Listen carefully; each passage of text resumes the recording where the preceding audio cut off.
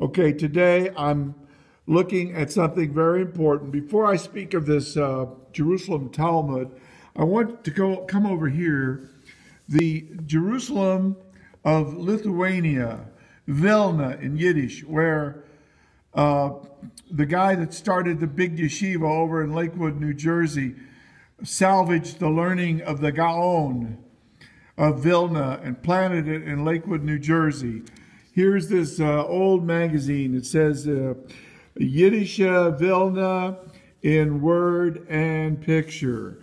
And of course, there's all kinds of legendary looking back to the greatness of this period and of this place. And of course, today this is carried on over there in Lakewood in this gigantic yeshiva where you have 1,000 Bokarim in pairs in a big study hall studying together. And it's this guy right here, the Gaon of Vilna. Now we're talking about somebody who lived back in the time of James Madison. But because these people are caught in this maze of the Talmud, where they live 24/7, 365, time goes by like nothing. So that by the time I was born, this guy who started this big yeshiva went over there to Lakewood. And of course, he was a Holocaust survivor from Vilna. And all of this happened as if it were like a month or two, when actually we're talking about a couple hundred years or more.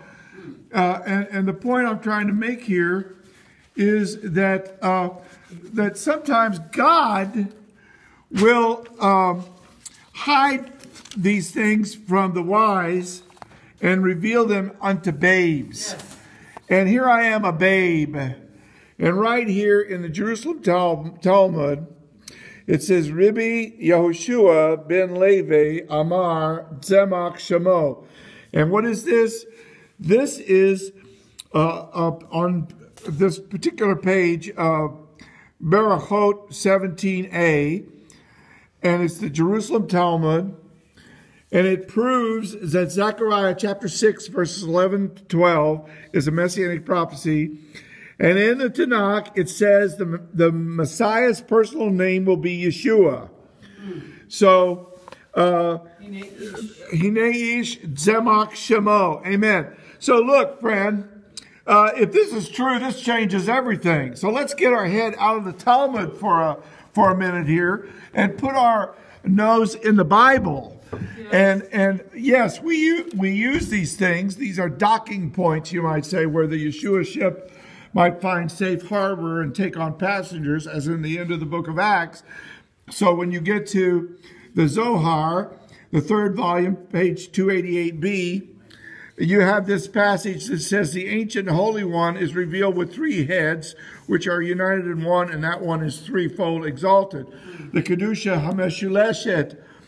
So if you have a big problem with this doctrine, I guess you have a problem with the Zohar because it's in the Zohar. You say, yeah, but you're misinterpreting the Zohar. Look, it's a bridge. A bridge is just a bridge. It's got to get you to where you're going. But here we have these sages with 250, actually 2,500 years of sages. And we're trying to read the Bible with them as our lenses. And friend, I'm telling you, that can be very confusing after a while. This rabbi said this, and this rabbi said that. Let me just give you a rabbi. Rashi says that the one who came up to the Ancient of Days in Daniel chapter 7, verses 13 and 14, is the King Messiah. Now, if that's true, if the Bar Enosh is the Messiah, then friend, you need to look at this. This is the Brown, Driver, and Briggs Aramaic dictionary, which says palak, pay lamed het, pay reverence to or serve deity.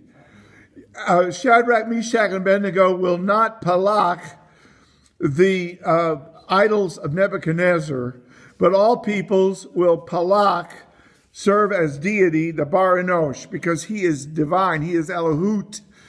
And that's the Bible. You say, oh, wait a minute, you're quoting Brown, Driver, and Briggs. Why don't you quote something Jewish? All right, here's Marcus Jastro's Aramaic dictionary, used by all the yeshiva bokers. To serve deity, to worship. Here it is right here. Palak. The same definition. Hallelujah. The Mashiach. Hallelujah. The Lord whom you seek will suddenly come to his temple. So we're talking about El Gibor. We're talking about David's Lord. We're talking about one rabbi here, Saul of Tarsus, who was a student of the Tana, Rabban Gamliel the elder. He's the rabbi you need to read. And what I did was I studied him, and I by the help of the Lord, translated the Orthodox Jewish Bible. And this is the only translation I know of where when you get to Daniel, you actually get the real goods here. Pei Lamed Het. Look at this. Chapter 7, verse 13. I'm going to read it to you.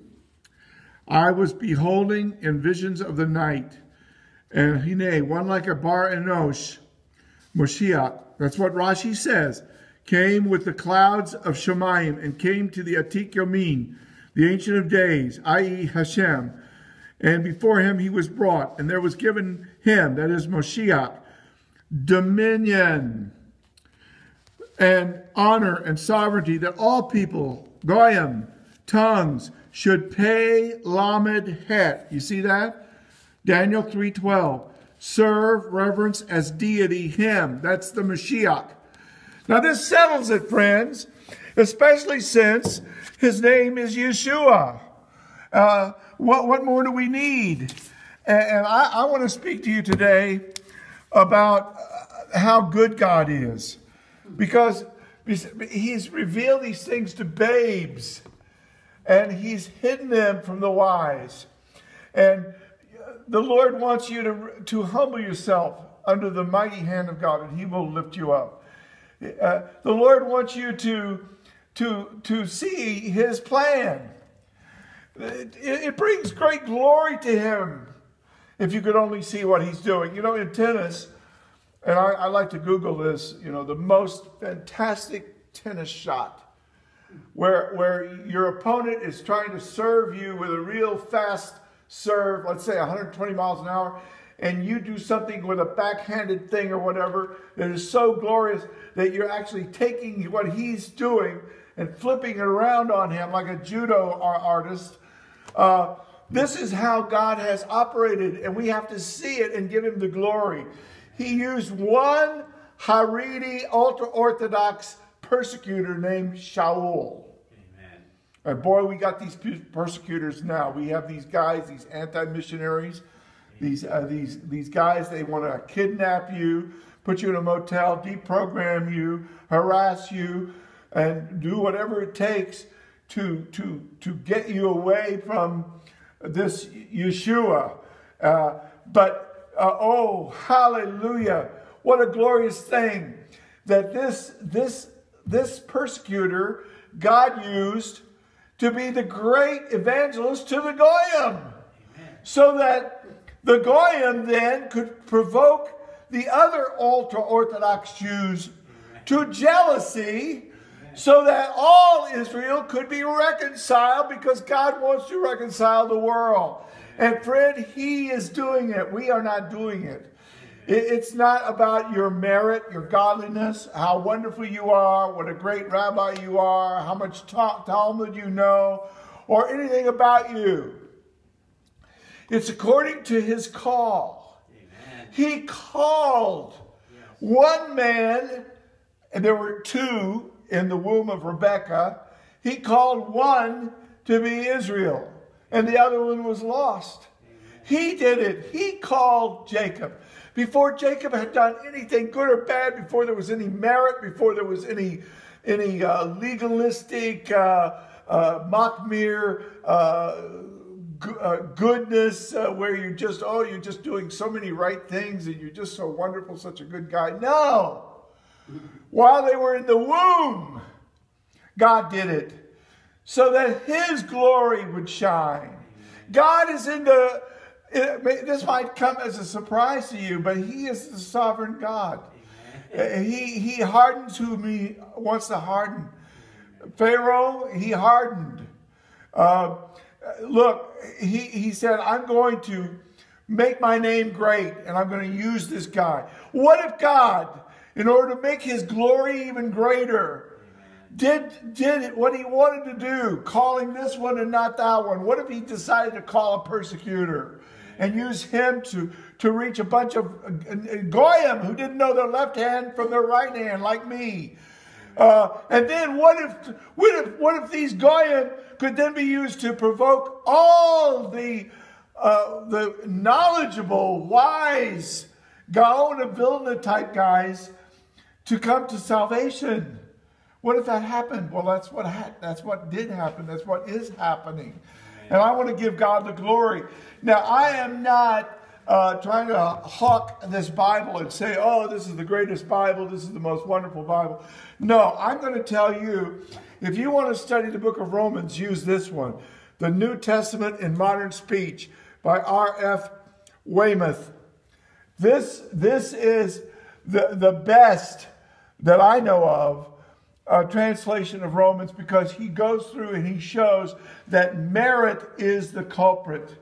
When people think they have merit, when people think that they have something they can boast about, that they can make God, put God in their debt, that God now has to play ball with them because they have done all these works, and now God has to acknowledge their works and their merit and smile on them. No, that is not the way it works at all. Salvation is a free gift, so that no one can boast, friend. So that no Jew, no non-Jew, not me, not you, not anybody, no one can boast. It's all a wonderful gift from God. God so loved the world that he gave his one and only, his Ben Yochid, so that whosoever, if you could just wrap your mind around this, what a miracle it is that you are a believer. How God had to move heaven and earth to save someone like you. And that in these last days, he's going to save so many more people. And he wants to use you. That's why there's a reason the Bible is read and studied more than any other book ever written. The fact is, there's no other book like the Bible. Let me give you an example. In Daniel chapter 7, verses 13 and 14, the Bar Enosh is said to be worshipped as deity. Do you see this word here? Pei Lamed Het. It's an Aramaic word. All peoples will pei Lamed Het, the Bar Enosh, when he comes on the glory clouds, to the Atik Yomin. Now, if you flip over here, Daniel 3:12, you find out that the three friends of Daniel will not palak the idols. You can find this word again in chapter 3, verse 18, I believe. They will not palak the idols of Nebuchadnezzar. So what does this tell you? This tells you that the Bar Enosh Mashiach, and Rashi tells us that in his writings, Rashi tells you that the Bar Enosh is the Rebbe Melech HaMashiach. So this tells you two things. Number one, that the Bar Enosh Rebbe Melech HaMashiach is not an idol, and number two, he is God, because he is to be worshipped and served as deity, unlike the idols.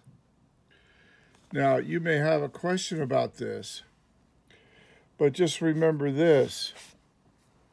Mashiach will not see shahat. He will not see putrefaction. Psalm 16, verse 10. Shahat, Shin, Het Tav. He will not see decay. He will not see corruption. After he's in the kever, the Lord will prolong his days. Isaiah chapter 53. The word kever is there, and the word for prolong his days is there. Also, in the Dead Sea Scrolls, he will see light or in the Isaiah scroll, which is older than the Masoretic text. So the resurrection of the Mashiach, the Tehiyas HaMoshiach, is there, and it is also here. Now, if you have a body in putrefaction over in Old Montefiore Cemetery, he is not the Messiah, and all your zeal for him is idolatry and worthy of, basically, I hate to say this, but damnation, my friend. If you want to promote a false Messiah, you're in trouble with God. Now, look at this word here, palak, right here. Pei Lamed Het. This is the Marcus Jastrow Standard Aramaic Dictionary. This Aramaic word, palak, means to serve. See that word deity, to worship. And it gives several references here from the Talmud, from the Targum. Deity.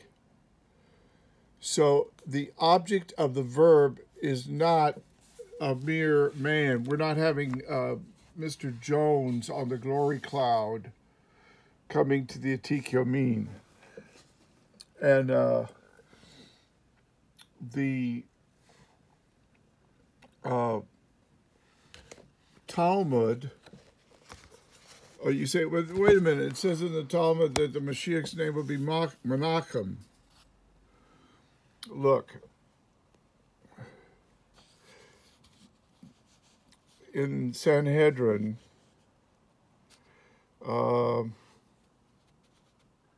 it says Rava created bara. Well, right there you have heresy. Only God can bara. You show me one place in the Tanakh where anybody but God does a bara. Gavra, a gever, a man, a golem, and sent him to Rabbi Zerah. And, you know, this Zerah would speak to him, but he would not answer. Then you're of the pietists or of the group there, return to your dust. The word dust here.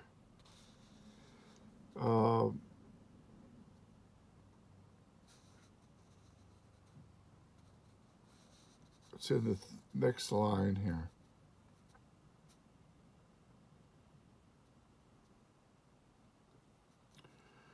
So, what are we saying here? We're saying that this has Buba mindset in it. You cannot stake your immortal soul on a book that has Buba mindset. You can't do it.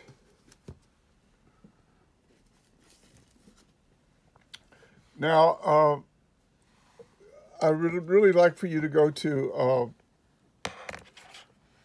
the AFI app, AFII app, and download it because it has all these resources you can look at.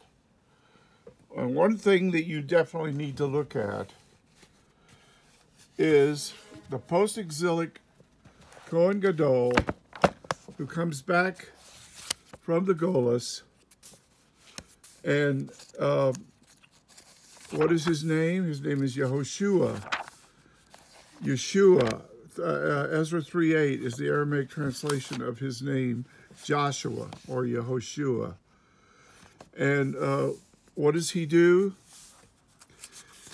He is confronted by the prophet Zechariah. And you see his name here, Yehoshua. Ezra 3:8 translates it Yeshua. When Zechariah comes up to him, he doesn't say, "Oh, Yeshka, Yeshu, ha ha ha, yeah. We don't mention your name in our house. We think you got a bad name." No, he says, "Hine ish Zemach Shemo, Zemach Shemo. Your name is the Zemach." And in Jastro, if you'll look at it, it actually tells you that this is the allegorical name of the Mashiach. And let me just show you here. Zemach, allegorical name of the future Mashiach. Then it gives you the Jerusalem Talmud, and it gives you the reference. Now, this is important because here Zechariah is saying, you, Yehoshua, are the namesake. That means the name source for the coming name target of the Moshiach. And that means that when the Mashiach comes, his name has been identified, his personal name. Now, if you want to take the Talmudic reference to Menachem, and you want to prefer that to the biblical reference that you have here in Zechariah 6, 11, and 12, then you are shmad, because you're taking the word of man over the word of God, and you are basically tearing this page out of your Tanakh. And you're saying, I know better than Zechariah. The Mashiach cannot have this name. Well, you do not know better than him. You're right if you say Mashiach is Elohut. You're wrong if you say that Mashiach's name is Menachem. And unfortunately for you, this is an error that you will regret for all eternity. And if you're promoting a Moshiach Sheker, then you are actually dragging other people into Gehinnom with you. Because everyone who says, yeah, you're right, and believes, their blood is on your hands. You say, you have no idea what it would cost me to preach what you're saying. Well, this life is very short, and whatever you accumulate in this life will soon be dragged away from you, and you will go off into eternity without one penny. And all your friends and all your family you will have to say goodbye to. Do you want eternal life, Haye Olam? Do you want what cannot be taken away from you? Are the scriptures important to you? Are you really Jewish? Are you pagan at heart? If you're really Jewish, you will accept what the scriptures say. The scriptures say that the Mashiach, the namesake of the Mashiach will be Yehoshua. This man was resurrected from the death of the Golas. He was raised up alive. Yosef High. Israel High, 1948. Moshiach High, 3793. Nissan 16. This book we're putting all over Crown Heights. This book preaches the truth.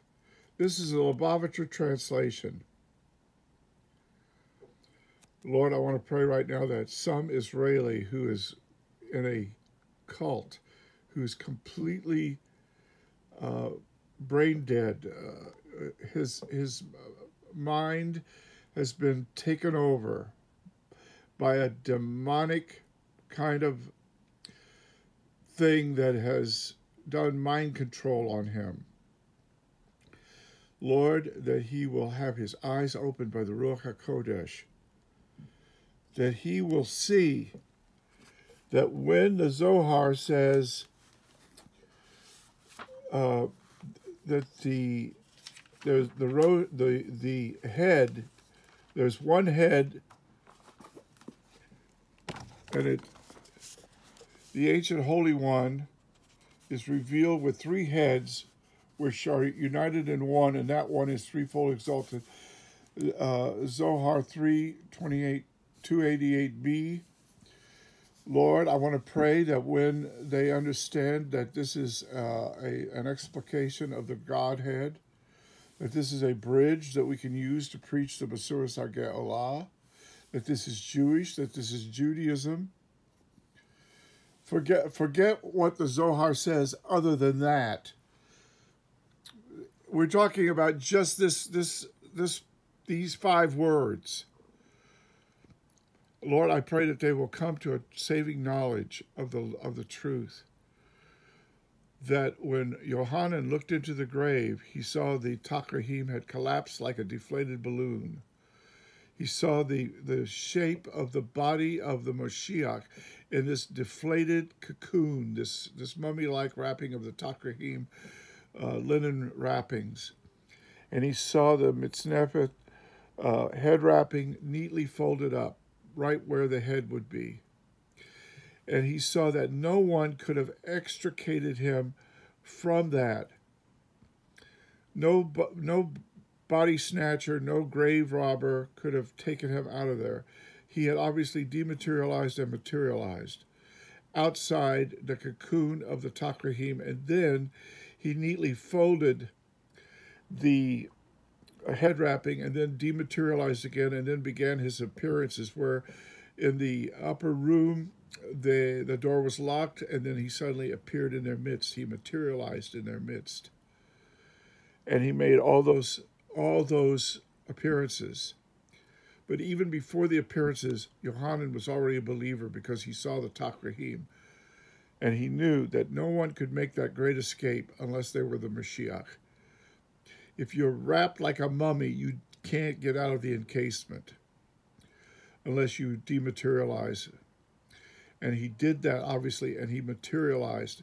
Lord, I pray that they will go to Yohanan chapter 20, that they will look at the Orthodox Jewish Bible, afi.org/O.J.B.PDF, and they will see this, and they will come to faith like Yohanan did.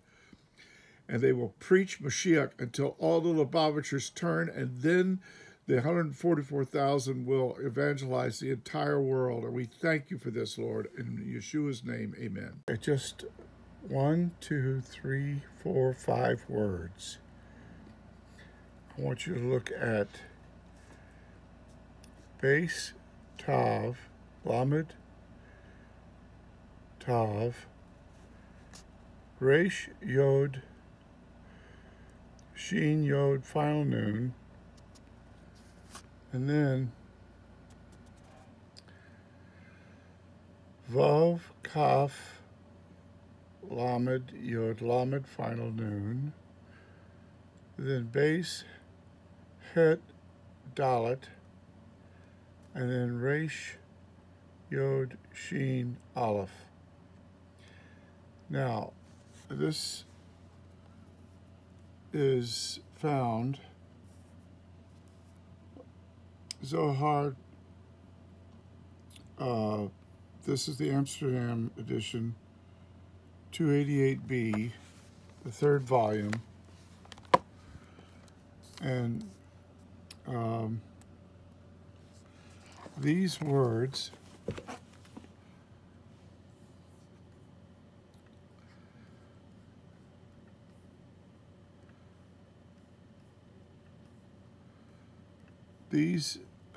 particular words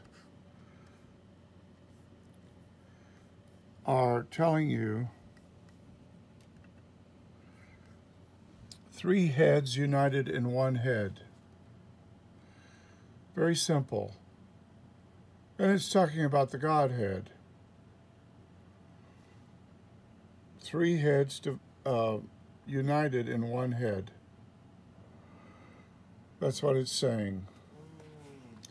This is the Sefer HaZohar, the Amsterdam edition. Three heads united in one head. And this is what we believe. This is Judaism. Now, if you go to afii.org/Zohar3n1.pdf, you will see this in the Rashi script, which is a little harder to read, but we also have it in Hebrew so that you can actually look at it both ways. I hope you will do this, and I hope you will see that Moshiach, because of Daniel's writings in chapter 3 and chapter 7, is a divine personage. He is not a human being. He, Mitgashem, takes on flesh as a human being, but he is from of old, from everlasting. And this is Rebbe Melech HaMoshiach. Today I'm speaking about Isaiah chapter 14, verse 11, which says, and this is speaking about the king of Babylon. It's this evil principality. Lucifer is also a name here that we're talking about, hell, and it says your pomp, your pride, your strutting pomp is brought down to Sheol, and the sound of your stringed instruments. The maggot is spread under you, and worms. This word for worms is also found in the last verse. Their worm never dies. The worms cover you. Everyone should go to embalming school, and they should find out what rigor mortis means. They should see pictures of corpses. They should try to understand what is involved in the decay of the body. They should follow a gravedigger around. They should see bodies exhumed. They should see what a body looks like after the vault has been opened and the putrefaction is examined. They need to smell the rotting stench. I have a few teenagers here that are getting ready to pass out.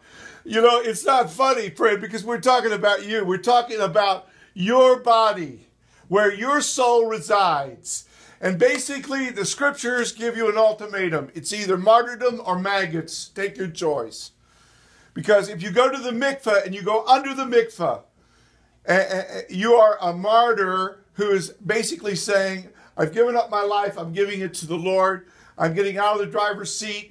This life that I have, this body, this dying body is now the property of Yeshua, and I will live in the body in a way that will please the Lord. And as far as my own life is concerned, as far as my life is concerned, it is finished. My body now belongs to the Lord. He's the Lord of the body. The Mashiach has me, and I give myself to him. The body is not for fornication. The body is not for idolatry. The body is not for gluttony or the miser's love of money. The body is for the Lord. And when you give your body to the Lord, it's the same as martyrdom. And actually, the mikveh mayim, is a martyr's ordeal.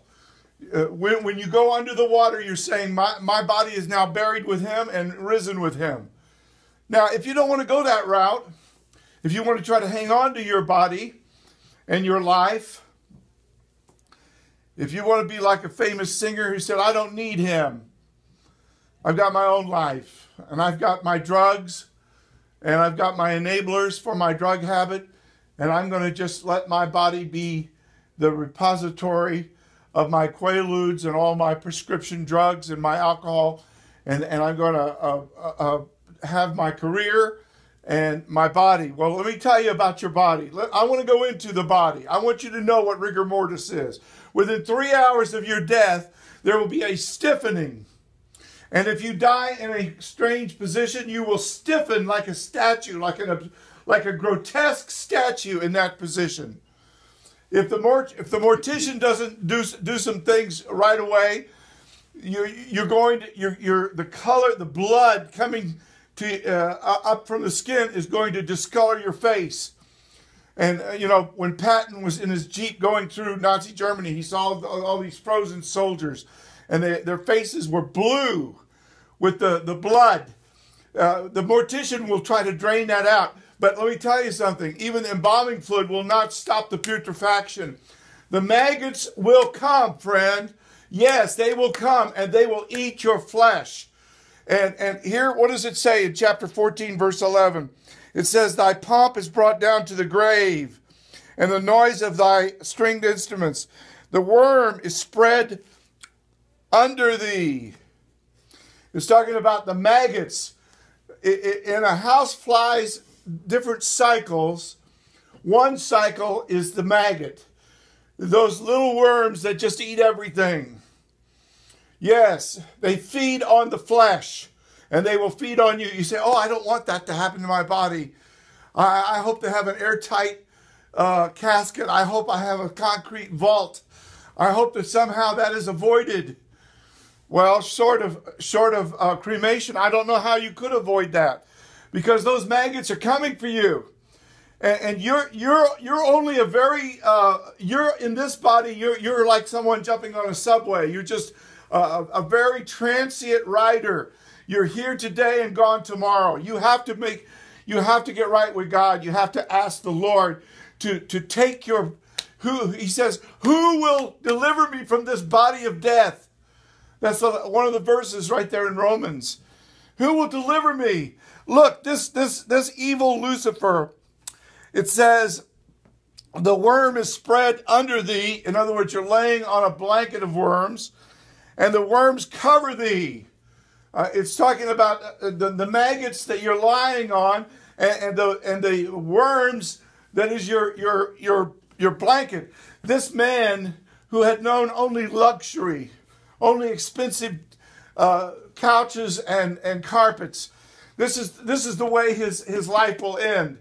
And you've got to make a decision today. Is it going to be the martyr's mikveh or the grave's maggots? You've got to ask the Lord, are you ready to give up, to let go and let God? Are you ready to give your life to the Lord?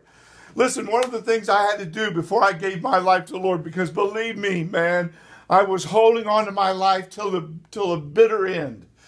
I had a friend who had been in my high school, and he was a mortician. And I wrote him a letter, and I said, would you let me borrow your mortician's manual, one of the books that you had to study to get your mortician's license? He said, sure, you can have it for a couple of weeks, but you got to send it back to me. I said, no problem, I will definitely do that. And so he mailed it to me, and I began to look at it. I had a Bible over here, but I had a mortician's manual here. And I started looking at all of these grotesque bodies being embalmed, bodies that had terrible disfigurement from automobile accidents, bodies in rigor mortis, bodies in the casket, bodies laying on the slab of the embalming room in the where the mortician does his work. Young girls, old women, young boys, old men, middle-aged people, people that didn't look very well educated, and people that looked very, very dignified. They were all in the embalmer's room on his embalming slab. Friend, this is reality. Do you understand? I'm talking about reality. I'm preaching Isaiah chapter 14, verse 11. I'm talking about your rotting life, your rotting corpus, your rotting corpse, your rotting carcass. I'm talking about you. This is you we're talking about. And it doesn't matter whether you're rich or poor, whether you're young or old, this could come at any time. You're only one heartbeat away from the horror that I'm talking about. I wish that you could follow a gravedigger around and let him go into an old cemetery where they really didn't even have good caskets and dig until you hit something hard. Then you see something down maybe 6 feet under, and it's just a plastic bag, and you open it up, and the horrendous odor comes up and assaults you, and you immediately have a gagging reaction, and you want to throw up, and maybe you do throw up, because this is where you're going without Yeshua HaMashiach. Listen, friend, it says in Psalm 16, he did not see shachat. Everything I've described, he did not see. His body did not rot. Your body will rot. His body did not rot. And those of you who are in Jews for Judaism, who are spending all of your time trying to talk people out of eternal life and out of the resurrection body that the Mashiach modeled for you, you people are fools. You are the worst kind of fool. Like vultures who prey on simpletons and are not happy until you've drugged somebody off into hell. Look, if you don't want to go to heaven, if you want to go to hell, if you want to rot in hell, if you want to rot where it says their worm does not die. The last verse of Isaiah. Their worm does not die. If you want to be where maggots never die, well then you can go there. But why would you try to talk other people into doing that? The resurrection of the Mashiach is one of the best attested things of antiquity. We don't have that many witnesses that wrote down about what Julius Caesar did when he crossed this river or that river. He may have done it. We believe he did do it. There were people who saw him do it. But as far as the witnesses that actually wrote it down, and as far as having that material in our hands, we don't have it. Not like this. Over 500 people at one time. All these martyrs that wrote their testimony in blood. The New Testament is written by martyrs' blood, friend. The ink dipped in martyrs' blood. And you have a choice today. You can either dip in the mikvah of the martyr and give your life to the Lord and give him this hulking flesh that you have. Give it to him. Or you can hang on to it. Whoever tries to keep his life will lose it. Do you hear what I'm saying? If you try to keep your life, you will lose it. You will lose it to the maggots. You will lose it to the grave worm. You will lose it to Gehinnom. You will lose it to the eternal fire. Eternal fire. And this passage I'm reading to you is in Isaiah chapter 14. And he knew very much about David. And when Nathan confronted David and said, "Well, wasn't it enough that I took you from tending to the flocks and running after the sheep, and I gave you a palace, and I made you a king, and I gave you all these wonderful things? If it had not been enough, I would have given you even more. But you so despised my word. You so despised my word that you took another man's wife, and then you murdered him and committed adultery, and then you tried to put it under the rug, and you thought you could get away with it. But Nathan is here with the word of God telling you that God was watching all the time. God is watching you, friend. He's looking at you right now. He's looking at your heart. And he's looking into the future. He's seeing the maggots eating your flesh. He's seeing your soul in torment in hell. And he wants you to turn to him. He's not willing that any should perish. But he wants everyone to come to salvation. He would rather you be a martyr and be in heaven, or even take a martyr's rite and go under the mikvah and join him, than to spend eternity where you're going. It's a fearful thing to fall into the hands of an angry God. David didn't know who he was dealing with when he sent his servants to get that woman and bring her to him, and she came to him. Oh yes, she came to him. She wasn't just procured, she willingly came. And she willingly committed adultery. And they were two willing culprits. And God saw it. And he sees your heart today. And he sees the wickedness of your heart. And he's not willing that you should perish. He wants to save you from the maggots, from the fire, from eternal perdition, from the torment, from the worm that does not die, and the fire that can't be quenched. And I want you to pray this with me right now. And get serious with God. Get serious with God. I don't have that embalmer's manual anymore. I can't show you all those pictures of your future. All I can do is plead with you to pray with me. Would you ask the Lord to come into your heart right now and forgive your sins? Just say this with me. Everyone praying together. Dear God. Dear God. God of Abraham, Isaac, and Jacob. God of Abraham, Isaac, and Jacob. I know there's a worm. I know there's maggots. I know there's perdition in hell. Save me, Lord. I give my life to you. I turn away from everything that holds me to this world. And I give my body to you, Lord. I give my mind to you. I give my soul to you. For you to take it. And, oh God, save it and preserve it. For heaven. That's why you died. That's why you rose from the dead. Thank you. Yeshua HaMashiach, Ben David. And everybody said amen.